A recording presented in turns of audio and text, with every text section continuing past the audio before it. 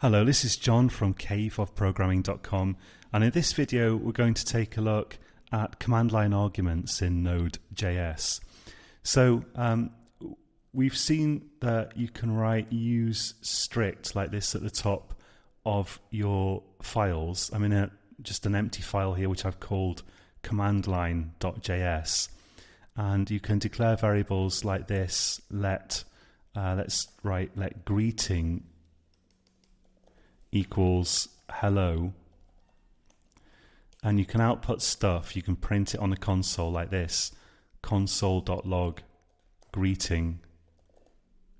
So I've declared a variable called greeting, I've assigned a value to it, hello, and I've printed the value in that variable, and I can run this from the command line by writing node and the name of the script. It says hello. Now you can actually output multiple variables or values with console.log. So let's supposing I want to output a name or some text here. I can write comma and in single or double quotes a name. So I'm going to say hello to myself here. Hello, John. If I run this, let's try it. It says hello, John. Notice there's a space between them, although there's no space here that you can see. Well, there is a space there, but the thing is JavaScript doesn't take notice of spaces in your code. It would take notice of a space in your string. Let's maybe change this to single quotes for consistency. It doesn't matter which you use though. Alright, I like to keep things consistent. But when you output multiple variables or values like this, it will helpfully separate them by spaces so that they're easier to read. Now, do try this out for yourself. And what I want to show you here is that there's a special kind of, well, it's actually what we call an array, argv, that contains various useful values. So let's try outputting stuff with argv here. So I'm going to write console.log and process.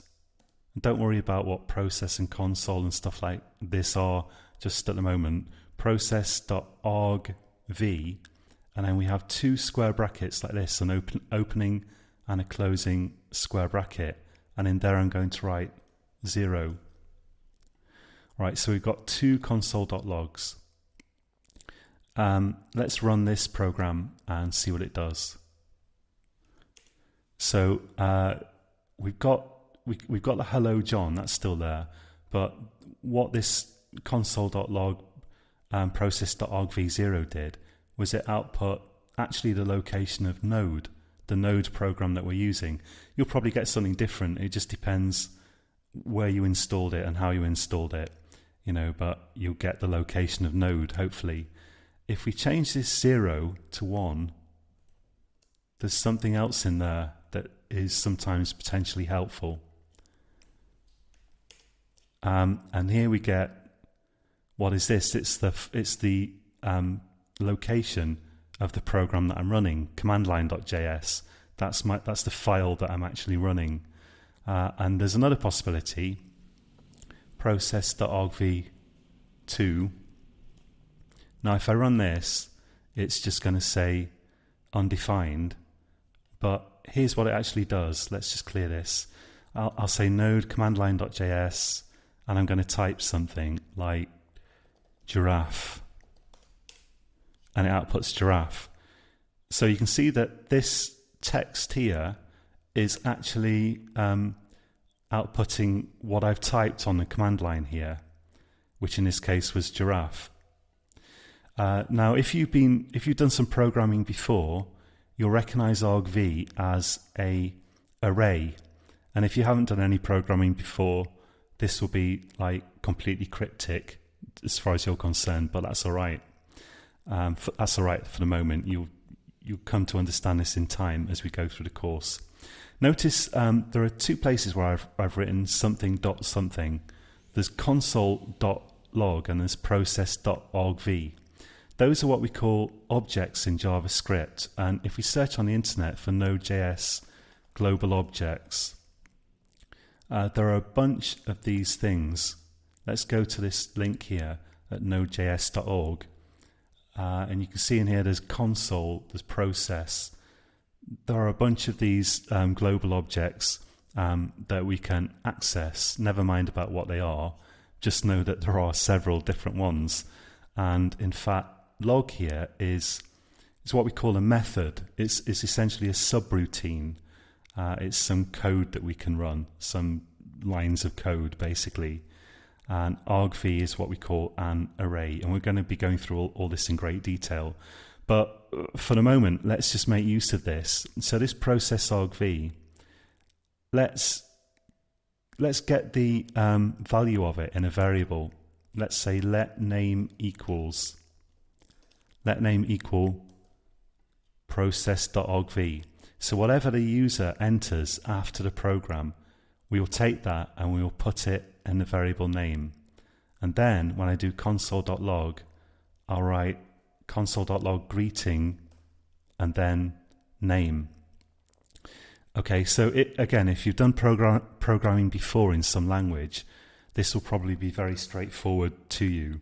But in case you haven't, it'll look a bit mystifying. Do type it out for yourself. Essentially, we've got two variables here.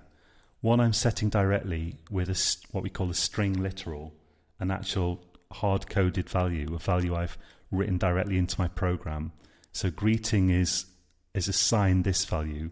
We've got a variable called name, which is assigned a value from this thing here, and that thing there contains whatever you type after the name of your program when you run it. And then we're outputting both of these variables one after the other. Let's try this. And so I'm going to write node command line and some name like Joe or whatever. You can write your name there. Hello, Joe. Notice if I write two things, let's write a surname. It only picks up the first one. That's because it's considering this to be another what we call command line argument. So this is the first command line argument, and that's another command line argument. We could access that using the number 3, but we won't worry about that here. All I want to do is get some minimal stuff off the command line, and I'm happy just with one bit of text. Okay, try all that out for yourself. If you are a beginner, this stuff is confusing, and there is this just initial feeling of confusion that's always associated with learning programming at the beginning. And also, if you have programming experience and you switch from one language or framework to another, it doesn't persist as long, but often you sort of recreate that feeling of confusion slightly, and you just have to persist through it, because the important thing at the moment is that you type stuff and you just see what it does, and ideally experiment with it a bit yourself as well. And gradually this will become second nature to you. And as we go through this course, I'll be able to explain to you all of the stuff that's going on here. So eventually it will lose its mystery. But I can't just explain it all now, because the explanation would involve just too many different concepts and you would get lost. So you need to just practice this stuff that I'm showing you, kind of just practice typing it and getting it working, and you'll gradually get used to it. One thing that I should do here is, since I'm using Git in this course, I should check this into Git, but I can't. I'll do that after I've paused the video. Okay, so until next time, happy coding.